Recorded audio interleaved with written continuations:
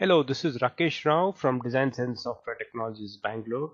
We are the sales and support point for Spatial Manager software in India. In this video, I'm going to show you a brief introduction to Spatial Manager, and this video will show you the product running under the BricsCAD platform. Spatial Manager is a hybrid GIS and CAD data management software which can help you to work with spatial data that are both of images as well as vector data like ArcGIS shape files and so on. Now you can get this page from our website thedesignsense.com under Solution Explorer on the home page. If you click on Spatial Manager under Civil Infra and Mapping Tools, you get this page where you have all the information about what Spatial Manager is, and you can also download the trial versions for BricsCAD, for AutoCAD, or for the desktop standalone version as well. So let me just jump into the demo and show you quickly the key features of Spatial Manager. So like I said, this helps you work with both image data as well as vector data, and image data can be geo-referenced and can be streamed live into your CAD platform like BricsCAD or AutoCAD. So if you ask me the top 3 features of Spatial Manager, why you should consider this product, the first one is the ability to bring live maps into your CAD platform, and these live maps are geo-referenced, so they either appear in your desired UTM or lat-long coordinates. The second reason why I would recommend Spatial Manager is this makes it super easy for you to export GML and GMZ files to Google Earth. Simply draw your data on the CAD like you do your normal designs, and with this option you can export it to Google Earth.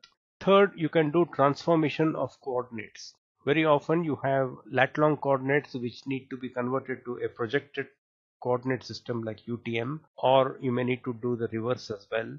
You can do all of it easily with Spatial Manager. Other than that, there are also options for you to acquire the elevations from any part of the globe using Spatial Manager.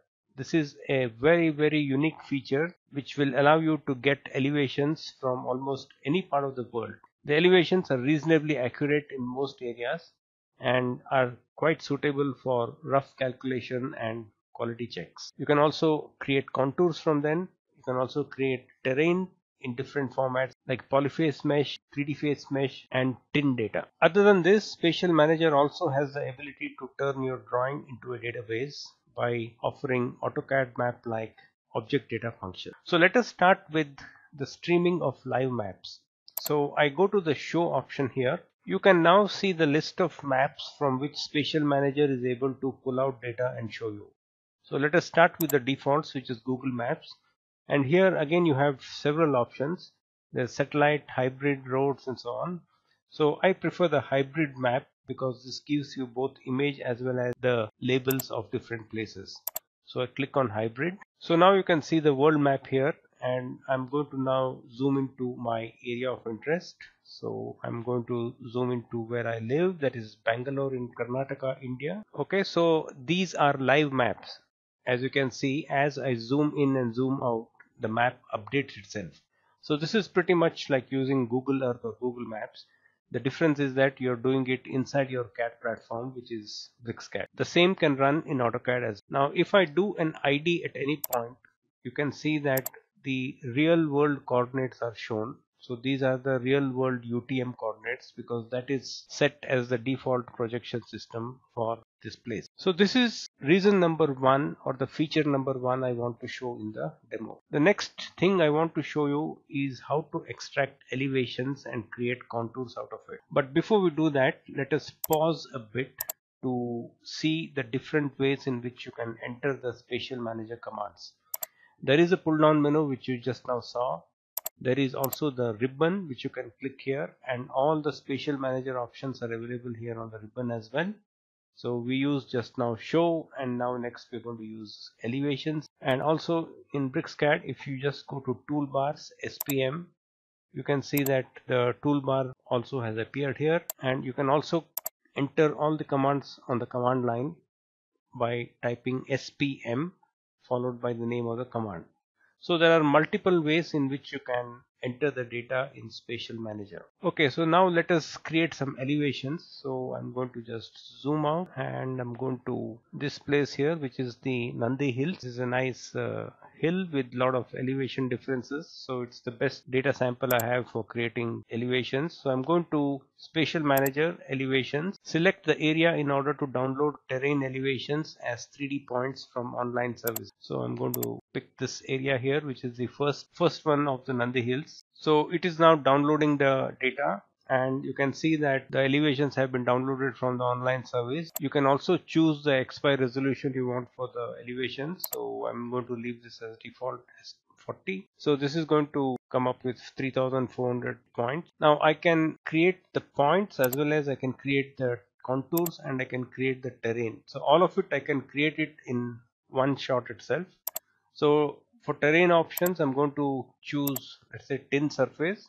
You can also choose the mesh or polyphase. For contours, I'm going to choose the minor contour interval as 5 and the major contour interval as 25. Create contours without elevation. No, I want with elevation, so that is fine. So I'm just going to click OK and OK here. So you can see that it's already downloaded the elevation data. It has created the tin triangulate irregular network as well as the contour. Now at this point there are two things you can do. If you still want to view this with the image, well and good. You can still use your cursor and move it and you can see how the terrain looks like. Of course the image is 2D and what is on top is actually the 3D elevation which we just now downloaded. Now if you don't want the image anymore, you can go to Spatial Manager and then click on Capture.